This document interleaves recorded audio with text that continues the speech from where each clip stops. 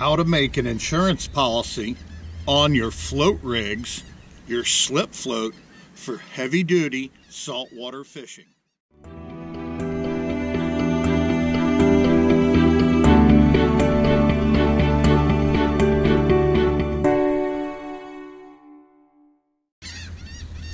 Here's my slip float. I got the two beads right here. Bead 1 on the bottom, bead 2 at the top.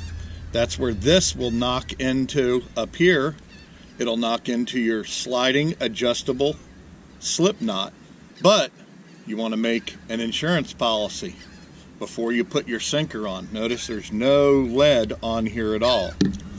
What I do, this is with braid, 30-pound black braid. I double the line, double it, right? Make a good size loop. Take the double line and make a loop. So you got a loop and your double line. I take my Daiwa knot tool here, which has this little tiny hook at the very end right here. And what I do is you stick that in, you twist it around 4 or 5 times, then you protrude. Oh, I got it. And it's on there.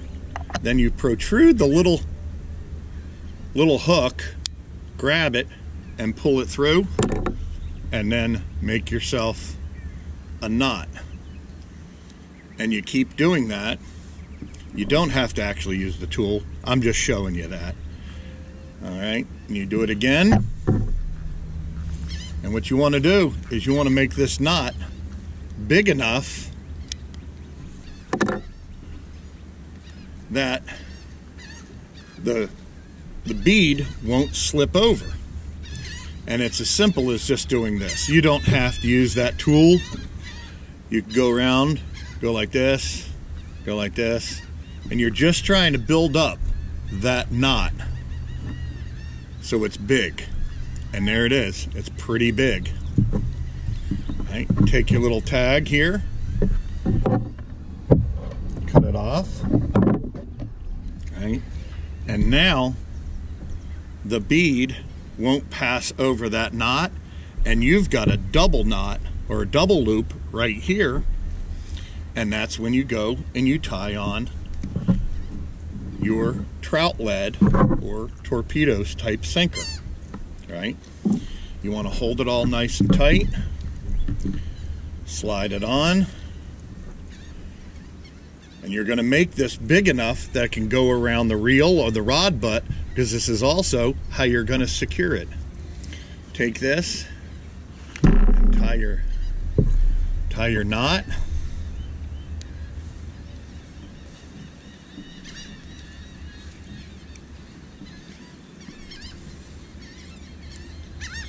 All right, tie your knot.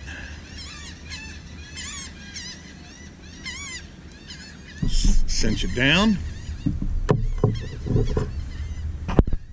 As the bugs are eating me alive.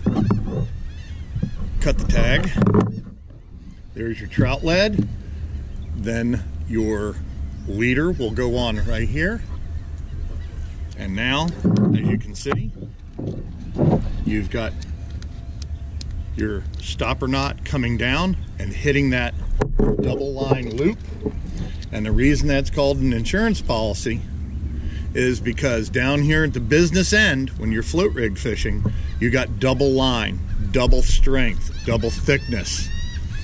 And this makes for a nice loop to separate when you're transporting your float rigs.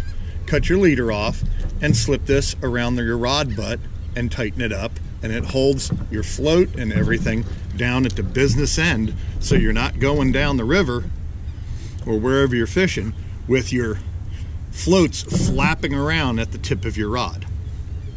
So that's a little tech tip. I call that the insurance policy, because as a float rig fisherman, what we always want to do, no matter what, we want our float coming home with us. So you've got a double line, and it serves as a way to store your float rig when not in use. Thanks for watching. This is Captain Dave Sport Fishing, Jacksonville, Florida.